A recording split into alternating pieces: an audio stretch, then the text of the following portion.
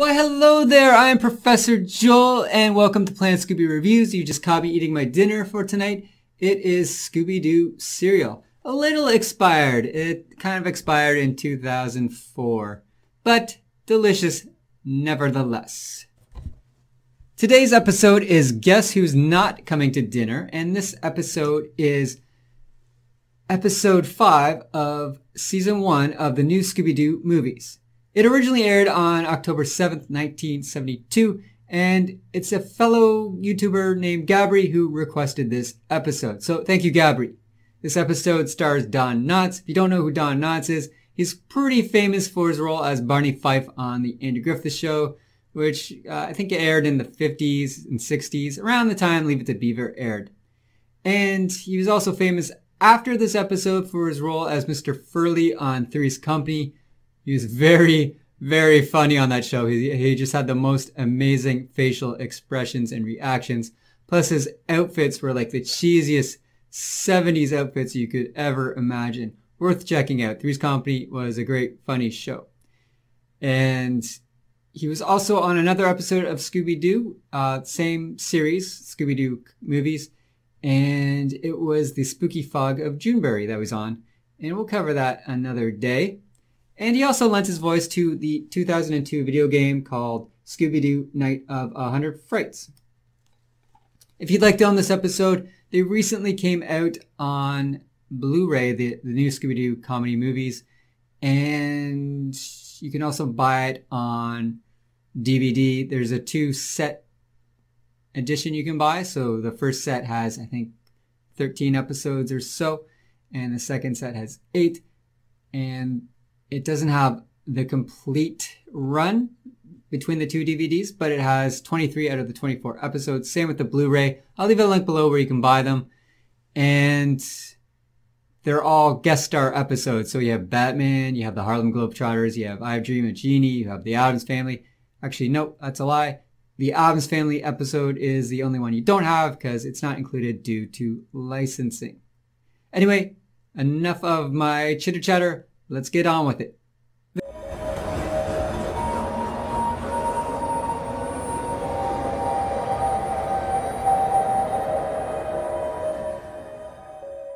This episode begins like so many episodes have before, with the gang lost on a spooky road during a thunderstorm. The gang are trying to reach Pinecrest Lodge. We should have come to Pinecrest Mountain Lodge hours ago. On the road to the Pinecrest Lodge, they come across an old wrought iron gate with the words Moody Manor scrawled across it. Figuring they could ask for directions at the manor, Velma gets out of the mystery machine to push open the gate. Instead, she ends up pushing the entire gate over.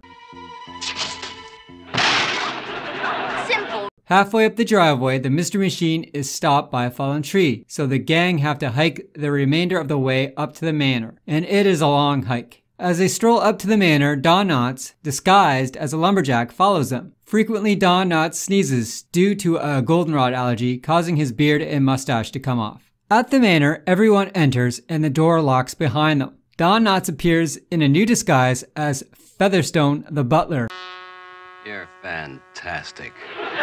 And he asks the gang if they are there to see Captain Moody. Before the gang can reply, Featherstone tells them that Captain Moody is not at the manor, but his good friend Phineas is. Featherstone the butler rushes off to find Phineas. The gang continue looking for a way to escape the manor, and Scooby finds a secret passage. A series of trapdoors and sliding staircases brings them right back to the lobby where they are greeted by Phineas. Phineas is Don Knott in disguise as a one-legged pirate. He has a wooden leg. Phineas mistakes them for Captain Moody's nieces and nephews and invites them to stay for dinner. There, the gang politely pretend to eat as they are worried that they will be poisoned. I'll bet the cellar's just full of people who had their last meal. Boy, that escalated quickly. Phineas then leaves the room to fetch the maid. Don Knott, disguised as a maid, returns and shows the gang to their rooms. At this point, Velma and Daphne begin to suspect that all of the people they have met are related as they look so familiar. Freddy stays in his room to read to keep his mind off things, while Scooby and Shaggy head down to the kitchen to make some food. I'd much rather face up to a ghost than starve to death anyway. Daphne and Velma have the same idea. I'd much rather face a ghost than starve to death. but they chicken out halfway down the hallway and dash back to their rooms. In the kitchen, Shaggy and Scooby make themselves some epic sandwiches. Before they can even start their sandwiches though,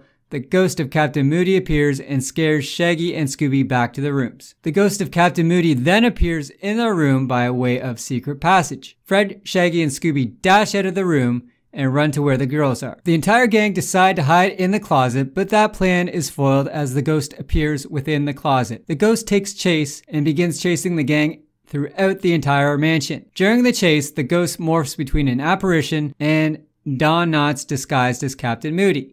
The guilty one must die! Midway through the chase, the ghost's hat and wig are knocked off, and the gang start to get suspicious. Since the ghost looks like Phineas, and Phineas looks like Featherstone the butler, and the butler looks like the maid, the gang thinks they are all tied together. Confronting the butler, they realize that it is Don Knotts, who claims to be Homer Pipsqueak, world-famous private eye. The detective explains that he got a call from Captain Moody that morning that was quite distressing. After rushing to the manor, Mr. Pipsqueak couldn't find Captain Moody, and he suspects Captain Moody has been kidnapped by his nieces and nephews as they have a claim to a large portion of his inheritance. So, Homer Pipsqueak gets the gang to help him search for Captain Moody. Donning a Sherlock Holmes-like outfit, Homer Pipsqueak explains that Captain Moody is worth millions and each niece and nephew would inherit a quarter of the fortune each. Initially, he thought the gang were the nieces and nephews, but after testing them with his many disguises, he realizes that they are who they say they are. Looking for Captain Moody, Shaggy runs into a real ghost at a mine, which is also on the property. Thinking it's Homer Pipsqueak in disguise, Shaggy leads the ghost back to Scooby and Mr. Pipsqueak, where they realize this is an actual ghost. To make matters worse, there's two of them. This altercation leads the gang to a mill, where they find the real Captain Moody tied up in a minecart. A well-crafted plan devised by Mr. Pipsqueak, not Freddy this time, traps the real ghost, which turns out to be Captain Moody's nephews. Detective Pipsqueak explains that the nephews showed up to kill Captain Moody to get their inheritance. Captain Moody is grateful that Detective Pipsqueak showed up before his nephews could finish the job. To celebrate, everyone sits down to a feast. Overall, this episode is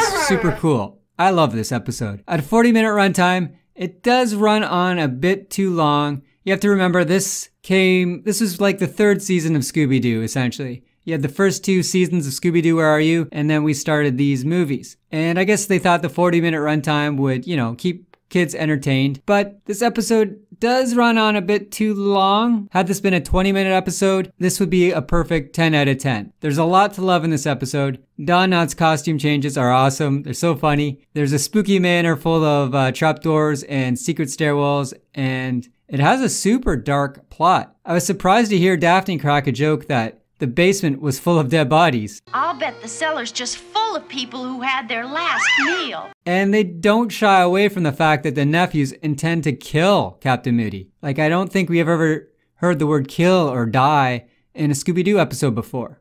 The guilty one must die! There's also some legit humor that still holds up after 47 plus years. I'd have to say this is probably the best of the guest star Scooby-Doo episodes in this series. If you enjoyed this video, be sure to hit like and subscribe.